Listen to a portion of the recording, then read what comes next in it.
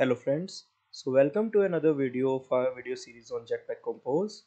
So in the previous videos we have seen the usage of this remember function which is available in Jetpack Compose, that how we can use a state inside a composable, and this state will never be reset to its default value whenever this state example or this composable function will recompose. So this remember will help in remembering or caching the most recent value, which will be whatever increment it is done to this value on this button click. So this remember is used for that purpose. Let me again give you an example. So when we click on this, we can see the change is happening over here, and ideally what is happening is this whole function is recomposing, but this value is not resetting to its default value because of this remember. So remember is actually remembering the most recent value and not resetting it. Okay, so but there's one issue with this implementation. So now let's try to rotate our device. Okay, so as you can see, let me increase the size. As you can see, the value is reset back to 0, and if I again increment it and if I rotate it back, it is again like reverted back to its initial value, because whenever the orientation will be changed, nothing will be, this remember will not work. Okay, this remember will like clear itself whatever the value it had, and it will reset the value to 0. So this is obviously a problem with the orientation, or if you change the locale or anything that will recreate your activity. Okay, so that's why this is happening. So to fix this, there's one more function similar to remember. So let's try using it. So so this will be remember savable. Oh, remember savable. Yeah, why this is not coming? Oh, my bad. Like this. So remember savable, what this will do is this will save the value and it will not clear it even if the orientation is changing. Okay, so let's try first running this application. So now let's try incrementing the value. We've incremented it till 5.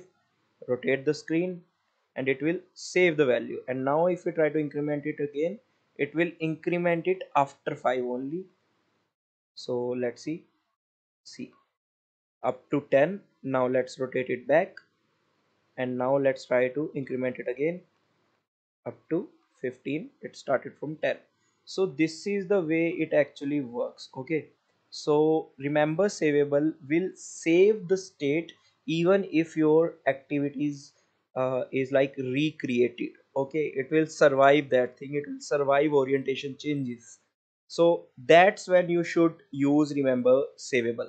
But remember that you shouldn't blindly use it. Okay, because obviously this will stay in the memory for longer than just remember. Okay, if you are using this remember, this will clear on rotation change. So if you don't need any value on a rotation change, you can use remember.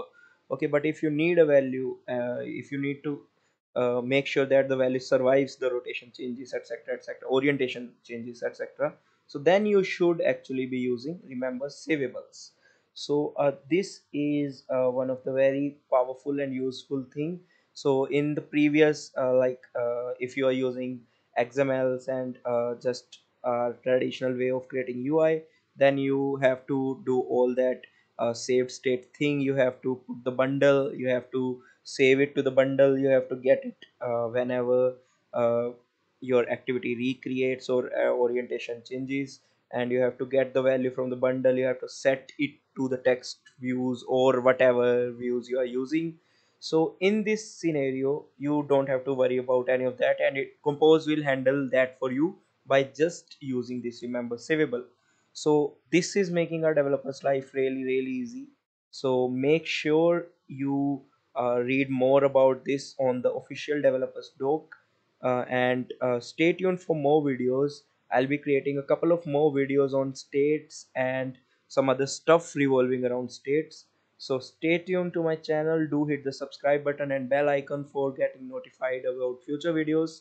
If you have any recommendations or anything, you can simply leave a comment below, and I do read the comments on a regular basis, and I will try to like resolve all your queries as quickly as possible. So do hit the like button and share the video if you like it, and stay tuned for more videos. Thanks, take care, bye bye.